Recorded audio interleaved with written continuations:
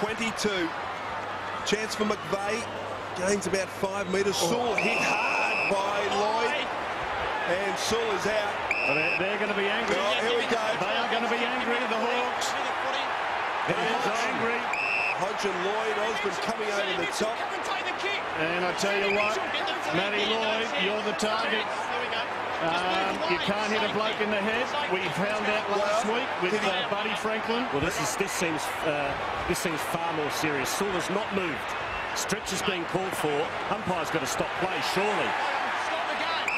Stop the game, umpire. Wake up to yourselves. This is a very serious injury. He's not moved, Sewell. And Matthew Lloyd is in a lot of trouble as Campbell Brown's caught late.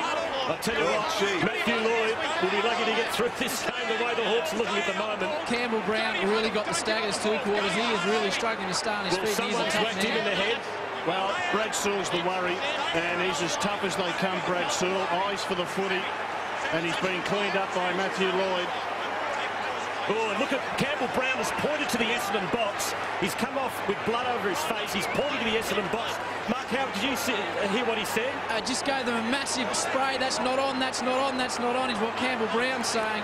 Absolutely spraying everyone from Essendon. Real feeling out their quarters. Oh, there is. What they've got to do, Hawthorn, as upset as they are, and here we look at it here. Well, I would say that's contact to the head. Well, I don't know. I mean, maybe it was Paddy Ryder by accident. Have a look at his head go. Oh, no, it was Lloyd. No, that is contact to the head. No, it was definitely the Lloyd contact that got him. Well, you saw what happened last week.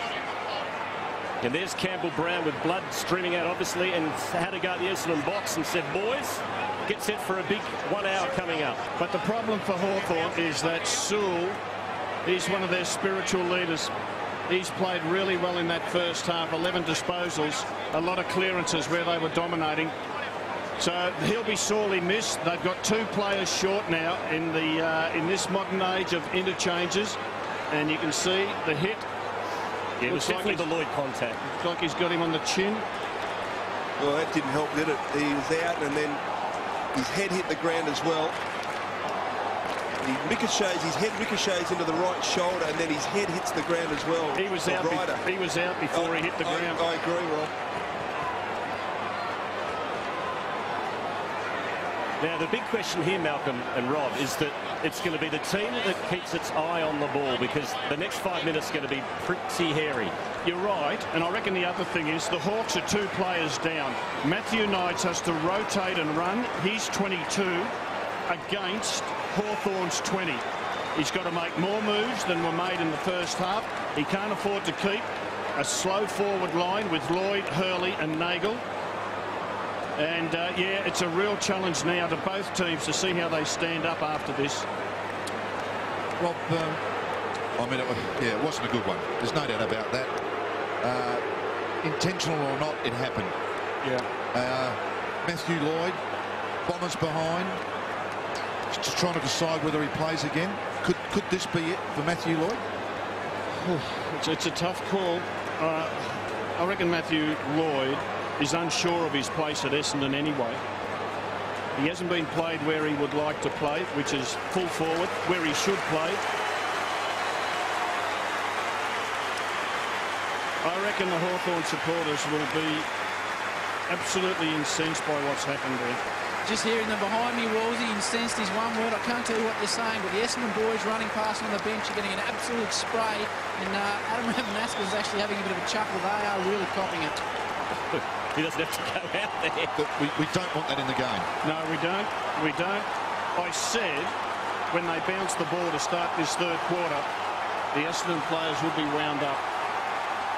Well, and I reckon they wound up all right.